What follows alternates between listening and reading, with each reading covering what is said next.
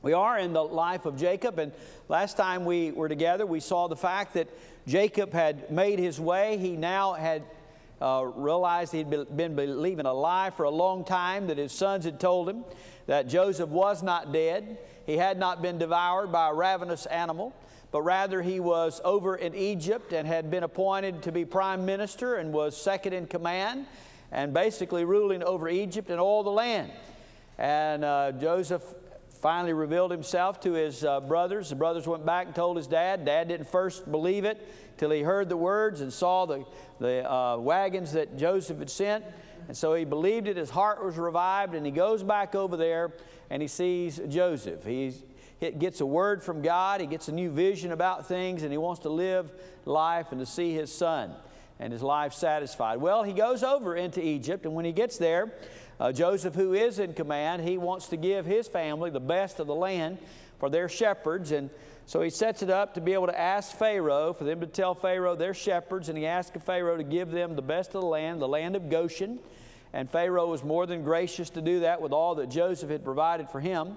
And so Jacob and all of those sons and their families go into the land of Goshen, and they began to settle that land.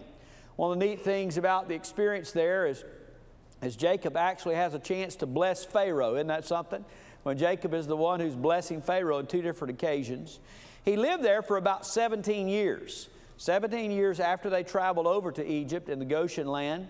And after those 17 years, his health begins to wane, and he is coming to the end of his journey. So today what we're talking about is the end days of his life. And one of the things that he does in regard to that is Joseph brings the two sons that have been born to him while in Egypt, Ephraim and Manasseh, and brings those to him and wants him to bless his sons. And Jacob is more than glad to do that, even though if you'll remember the story, whenever Manasseh's the oldest, and he wants him to be placed on the side where Jacob would put his right hand on his head because he was the oldest, and Ephraim was the youngest, his hand would be on the left-hand side. He wanted to make sure that the oldest gets the blessing, or the greater blessing. But according to the plan of God, when they came before Jacob, Israel, he actually crossed his hands, if you remember, and he placed the blessing hand more on Ephraim than on Manasseh. It didn't please Joseph very much, but Jacob said, it is the will of God that both will be blessed, but this is the plan of God. But what I want you to see today is that after this man has journeyed, remember he started out a rascal. Just remember about his life. He wasn't the best of people. He was Jacob, he was the old deceiver, the heel grabber, the one who had trickster. He had deceived his brother out of the birthright and the blessing, deceived his own dad. Had to leave the country and go to his uncle Laban. Even over there, Laban tricked him about who the wife was, but he's going to get Laban back because he ended up taking all of Laban's wealth and God's blessings through that. He took the goats and the sheep, and he left the country. I mean, Jacob was just kind of a rascal as he was, but then there was a change in his life. If you remember, that change happens in his life whenever he wrestles with the angel of God. And the angel of God asked him, who are you, or what is your name, or by what are you called? And he says, I'm Jacob, which was a point of confession of his sin, that he was a trickster and a deceiver. And then he said, no longer will your name be called Jacob, but you'll be Israel, one who's striven with God and man and prevailed, a prince of God. And his life had been changed. And from that point on, you see that Jacob and Israel, their hearts are in tune with God. He has a really rough journey in the fact that he believed that lie for so many years that his sons had told him.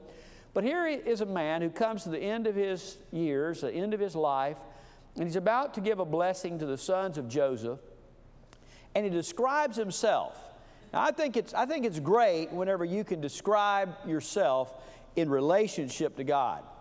And Jacob describes his journey and his relationship with God. It's something for somebody else to describe you, but it's a totally different thing for you to describe your journey with God. And through this blessing, he points out his relationship with this God. Listen to what it says in chapter 48. I want to begin reading in verse 13. And Joseph took them both, Ephraim with his right hand towards Israel's left, and Manasseh with his left hand towards Israel's right, and brought them close to him.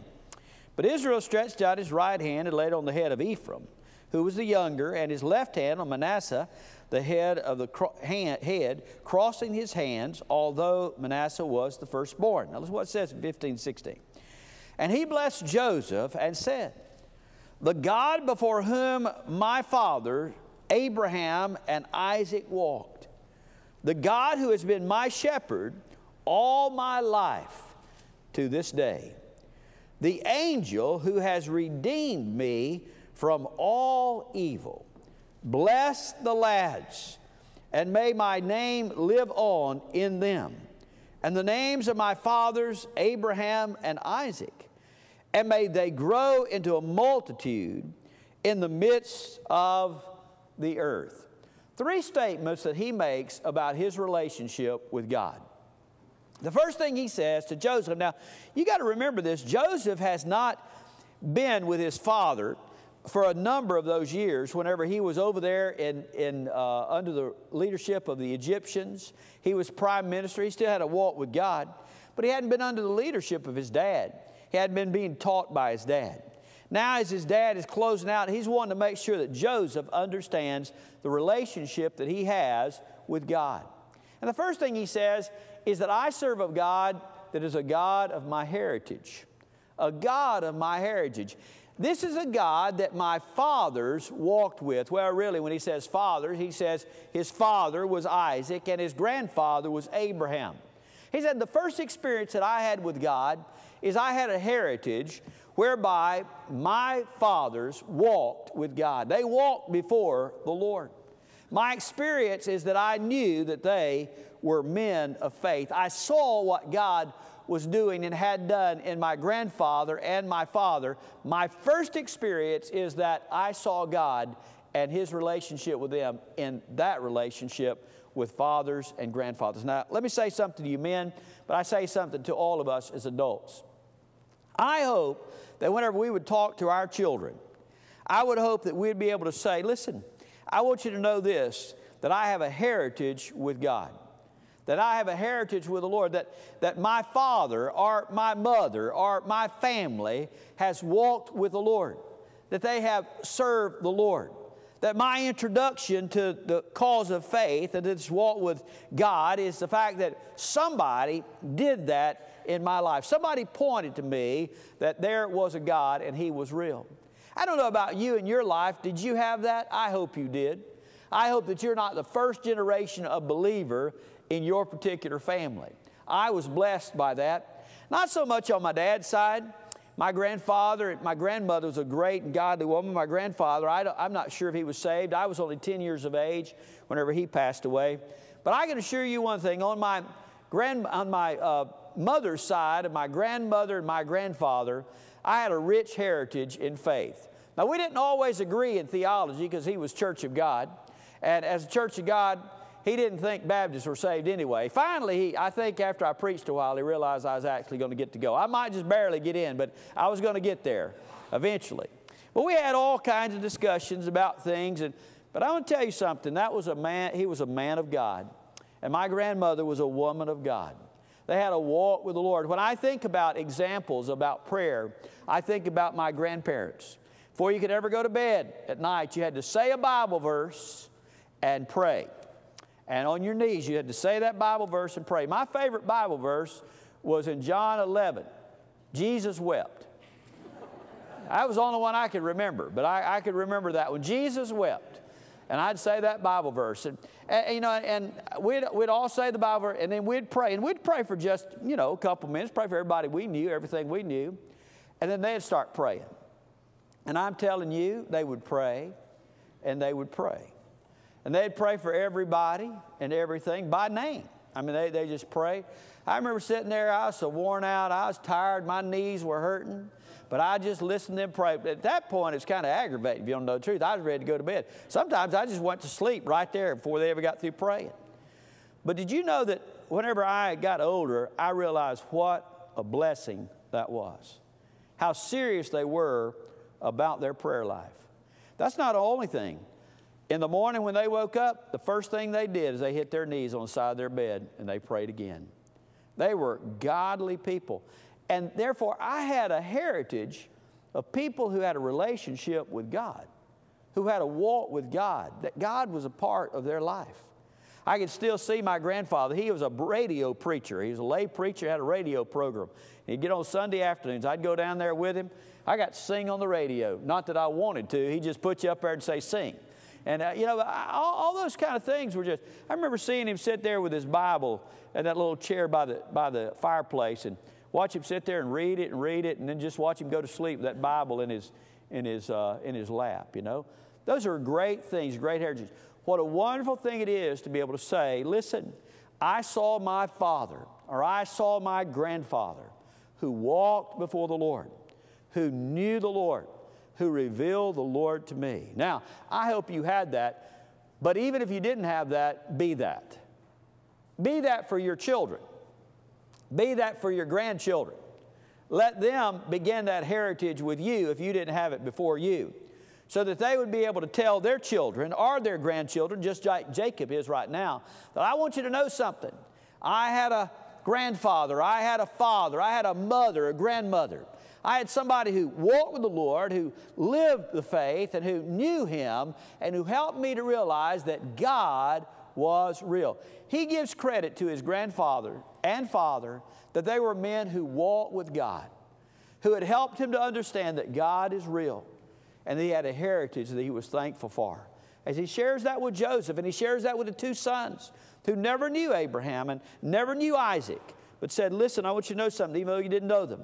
That heritage that comes through me, that name will carry on through you. What a heritage. But that's not all he says. It's not enough for you to just say this, boy, I want you to know something. I was blessed because I had family who served the Lord. I had family who walked with God. That's great, but that's not enough. That's not where he stops. Listen to what he says next, there in verse 15. The God who has been my shepherd all my life to this very day. Now, if I'd ask you this question, who is it in the Bible, who is the first one in the Bible who described God as his shepherd? You would have said David. Almost every one of you would have said David. Why? Because he wrote the 23rd Psalm, and the 23rd Psalm begins, the Lord is my shepherd.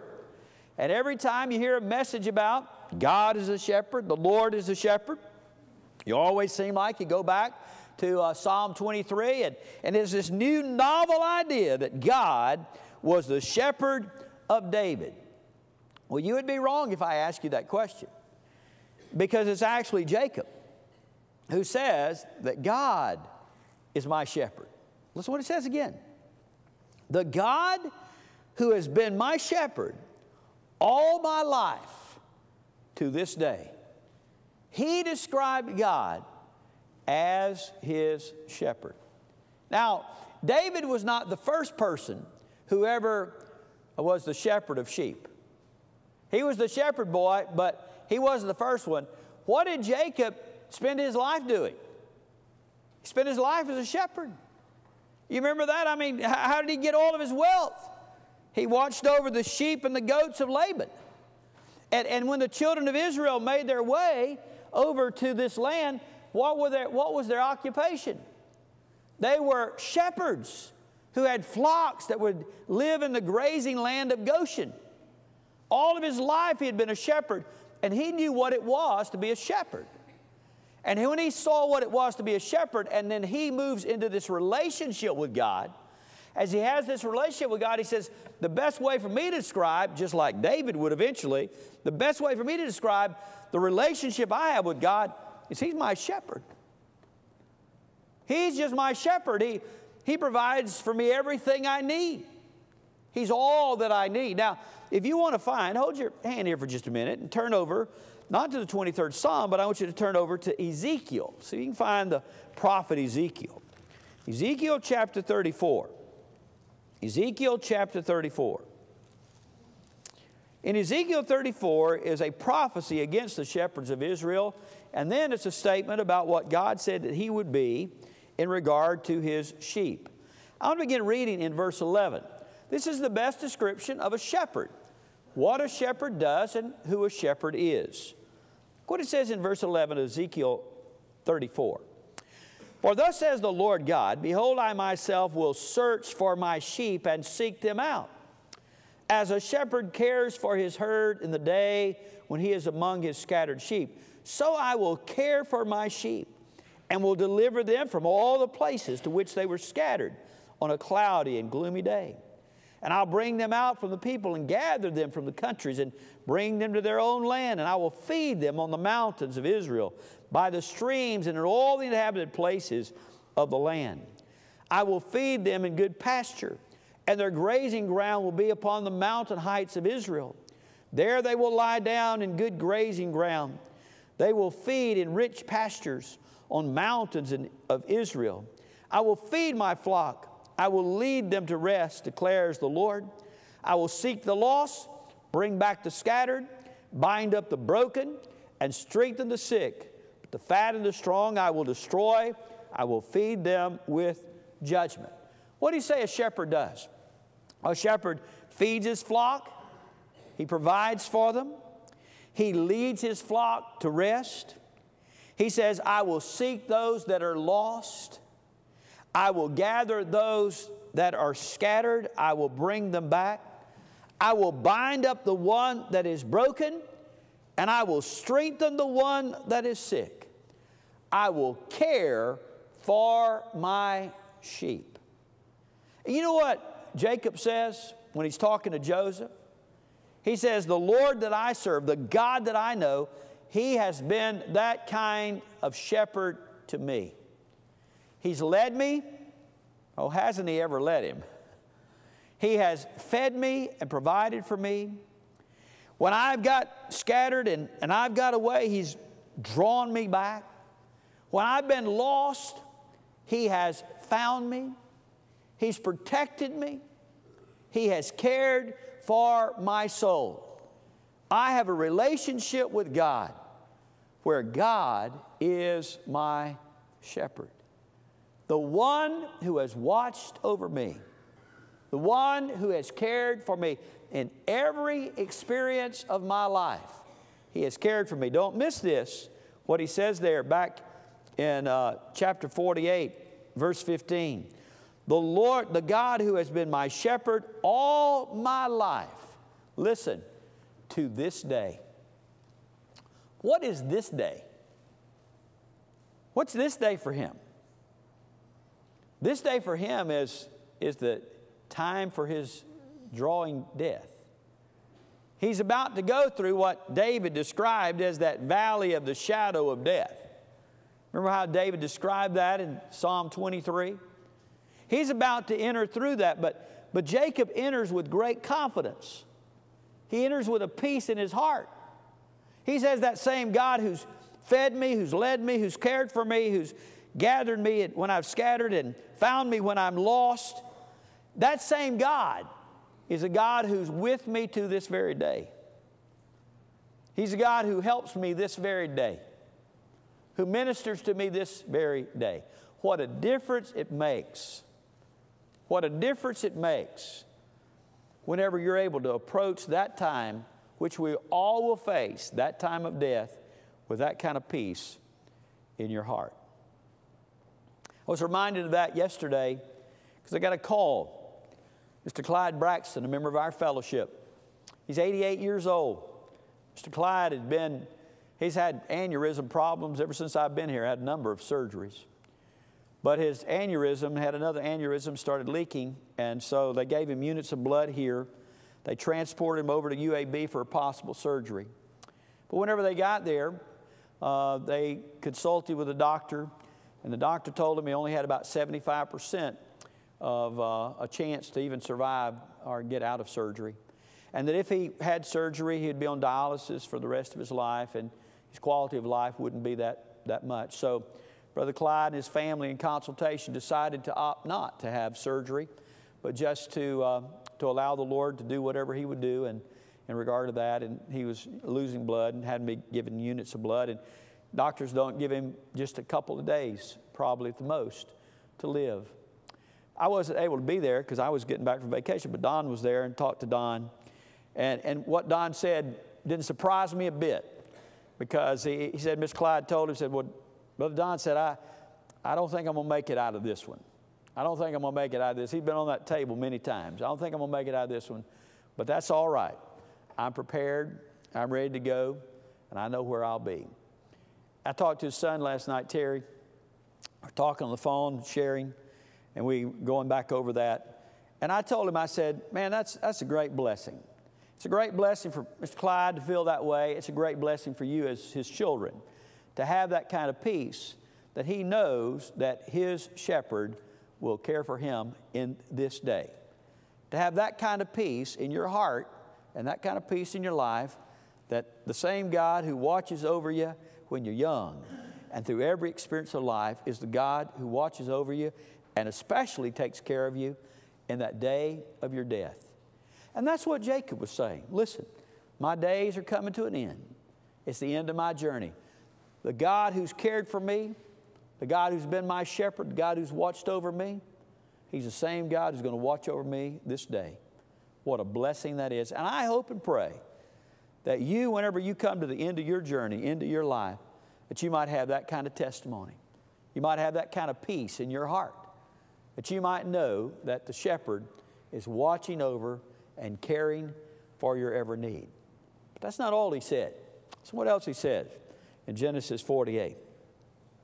The God before whom my fathers, Abraham and Isaac, walked, a God of heritage, the God who's been my shepherd all the days of my life, caring for me, ministering to me, watching over me, even up to this very day. Listen to what it says in verse 16. And the angel who has redeemed me from all evil. Isn't that interesting? And the angel who has redeemed me from all evil. Now, you know what that's talking about, don't you? He goes back to that experience back there when he wrestles with the angel of God. Now, I hope you were here when we preached through that message, but you remember we talked about that anytime the angel of God is there, many times that's a theophany. That's a pre-incarnate Christ appearing. And most theologians believe that's what it was. It wasn't an angel who was wrestling with Jacob, but it was actually God who was wrestling with Jacob in the form of Jesus, coming and grabbing a hold of Jacob and wrestling with him. You remember that experience? He didn't fight him. He didn't hit him. He grabbed hold of him, and he wasn't going to let him go, and he was holding on to it. And finally, when it comes to the point of saying, man, what is your name? And Jacob says, man, my name is Jacob. It's a point of confession in his life when he has to acknowledge that I'm an old deceiver. I'm an old wretched sinner. There's wickedness in my heart. That was his point of conversion. When he actually confesses his sin, his life is changed. His heart is cleansed, and God changed his name and called him Israel. And that's what old Jacob grabs hold and says, I'm not going to let you go till you bless me. That you'll bless me as you have promised, and you'll be that God to me that you want to be. Well, when he refers back to that angel, he's referring back to that angel of God who would be Jesus, the Son of God. And here's the neat thing about it. Jacob is saying more than he knows, because in reality, it is that one who wrestled with him. It is that one who is the Son of God. It is that theophany who is eventually going to be the one who comes incarnate, who comes and lives 33 years in this world, and who's eventually going to die on a cross, pay the price for sin, and will be the one who forgives all sin of all times, Old Testament and New Testament. He forgives those who put their faith and their trust in Him. Faith and trust in God. And when Jacob back there confessed his sin and moved into a relationship, a faith relationship with God, who is his shepherd, do you know what happened? It was marked on his certificate, paid in full. Yet to be paid at the cross, but by faith it is counted as paid. So what is he able to say? He speaks the truth. And the angel, Jesus, that one that wrestled with me, he is the one who has redeemed me from all evil. I'll tell you something, friend. If you didn't get another thing out of that, if you could learn that truth, that principle, it would set your life free. It would set your life free. You hear what he said? He set me free. He's forgiven me of all of my sin. He paid the price. He redeemed me from all of my evil. That fellow had done a lot of evil, and he only had a little bit of his Bible recorded about him. He had been an old deceiver. He'd been a cheat. He had done evil things. But you know what he said? Whenever I met him, and when he grabbed hold of me, he forgave me of all my sin. Did you know most people don't know that? Most of you don't know that. You still think he's having to forgive you of your sin. You think today, whenever you sin today, he's going to have to forgive you of your sin tonight so you can go to sleep. I'm here to tell you something. You're already forgiven of your sin. It's already paid for in full. When he died on that cross, he paid for all your sin, past, present, and future. For all mankind, he paid for it. And the day that you ask Jesus to come into your heart, in your life, and the day you ask his blood to be over your sin, you are forgiven of your sin, all sin, past, present, and future. It's paid in full. You say, well, what do I do, Brother Mack? I mean, what am I supposed to do? I still sin? I know you do, but you've been forgiven. What he asks you to do is not to ask him to forgive you. You're forgiven. You confess it. That's what he says, confess it. And confession is to mean to agree with God. Whenever I sin today, I don't have to ask Jesus to forgive me. He's already forgiven me. What I simply do is just say, Lord, I'm sorry. I agree with you that what I said, what I did, what I thought was sin. I realize that's not pleasing to you. I confess that. But I thank you that Jesus already forgave me. I thank you that I'm clean and cleansed. I've been redeemed from all my sin. If you're saved, you're redeemed. And how liberated it is, how liberating it was to him to know that that angel, the Son of God, redeemed me from all my evil. From all the evil that I'd ever done. He made me clean. He made me right. Now some of you look like, well, I'm not sure about that. Well, then I wouldn't go to bed tonight. If that's not true, I wouldn't go to bed. I surely wouldn't go to bed without making sure I could ask forgiveness for every one of my sins. Then you better go to sleep in a hurry. And you better hope during your sleep you don't sin. You can sin in your sleep. Did you know that? You can think things you ought not think. You ever dream things you ought not dream? Don't look so holy to me. Oh, yeah, you can have things. So you're in trouble. What if you die before you get to confess that one that you just said, and you die an hour later? You're dead. You're lost. Well, it's just a little bit of sin. A little bit of sin send you to hell. Right? This means yes. That's the truth. Whether you believe the rest of it, that's the truth. One sin will send you to hell. You have to be forgiven. And do you know when you're forgiven? When you ask Jesus into your heart. He redeemed you, paid the price for all your sin. And that's what Jacob said. Listen, three things I want you to know. Three things he says to Joseph. I want you to know, listen, I was blessed with a father and a grandfather who walked before God and showed me about God.